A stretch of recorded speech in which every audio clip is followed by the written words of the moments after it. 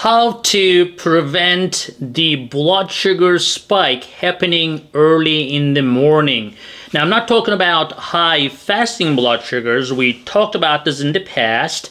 I am talking about you wake up and your blood sugars are not too bad. It's like 90 to 100 milligram per deciliter. And then suddenly, like an hour later, and you're just doing nothing, just watching the news, your Dexcom or Libre is just beeping on you. Beep, beep, beep, beep, beep. Your blood sugar is 200. Your blood sugar is 200. You're like, ah, what's going on? Oh, well, I'll tell you what's going on. And I'll tell you how to stop this from happening right now. Let's get started. So guys, this happens to a lot of you, right? So your blood sugar starts going up although you're doing nothing. Sometimes it goes up with coffee, and we talked about this in another video as well.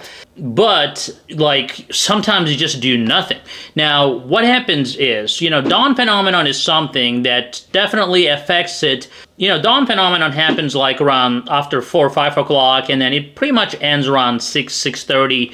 But then you wake up at 8 o'clock and your blood sugar keeps going up until like 10 o'clock.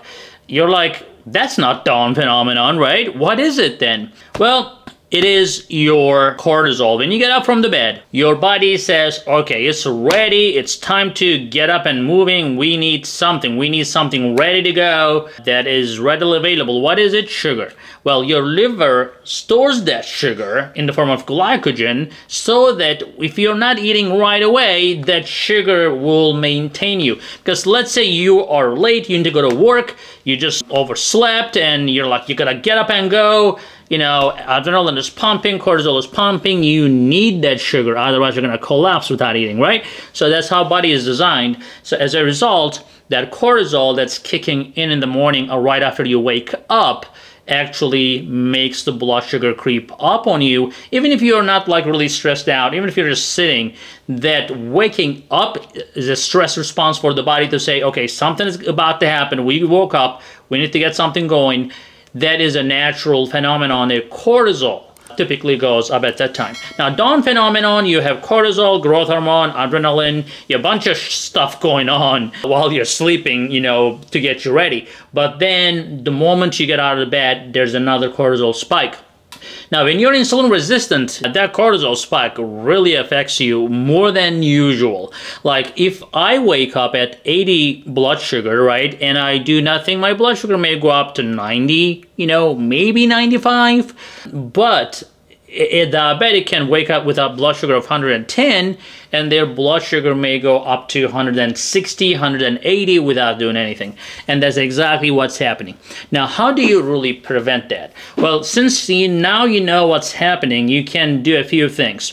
Now, if you're taking insulin injections, let's say, I'm just assuming you're taking insulin injections, but as an easy way to deal with it, if you're on insulin already and you're supposed to take insulin for your breakfast, and most people don't eat right away, so you're like, you're going to have a breakfast in an hour from now, what you can do, if your blood sugar is pretty much going up every morning, you can go ahead and take that insulin early, because you're not going to drop because your blood sugar is, you're just going to go up unless you do something. So you can take that insulin instead of like 10 minutes before. You can take that short-acting insulin maybe 30 minutes, even 45 minutes before, and then see what happens. And that's a trial and error. You can decide how early to take. Another thing is, again, if you're on insulin, even a pump or anything like that, then you can just have your endocrinologist adjust your pump, which I do that all the time, just to adjust for that couple hours in the morning. The third thing, that if you're not on insulin and you're like, doc, are you trying to put me on insulin or what? No, I'm not.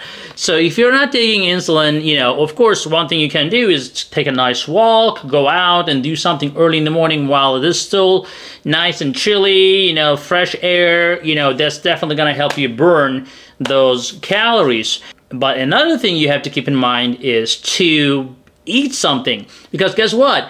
When you eat, actually, the gluconeogenesis, which is the glucose production process that comes from the liver, stops, right? And if you're not introducing a bunch of carbs, if you're not just sitting down and eating a whole watermelon for breakfast, if you're eating like some eggs and some cheese, some yogurt or something like that, that's really not gonna actually spike your blood sugar and actually will stop your blood sugar from rising, because it's going to tell your body that, okay, relax, there's food coming in here, cortisol goes down, gluconeogenesis goes down, glucagon goes down. All these things definitely help you keep your blood sugar more stable. So in a nutshell, in a summary, get up, unless you're doing like these long stretches of intermittent fasting, get up, have a breakfast, a heart-healthy, diabetes-healthy breakfast that is not loaded with carbs, no French toast, no pancakes, no nothing like that, or cereal. Oh my God, don't even think about that. If you can get rid of those bad food but have some good, hearty food for your breakfast, that's going to help maintain your blood sugar better. Take a walk or do some exercises. If you cannot walk, do some upper body workouts or arm workouts in the morning to get your going started with exercise and some good food. And I think that will be very helpful. I hope that video was helpful. See you next time. Hey guys, I hope you're enjoying this channel so far, and I hope you subscribed already. If you didn't, do it. And if you did, watch this video right there. I think that will help you too.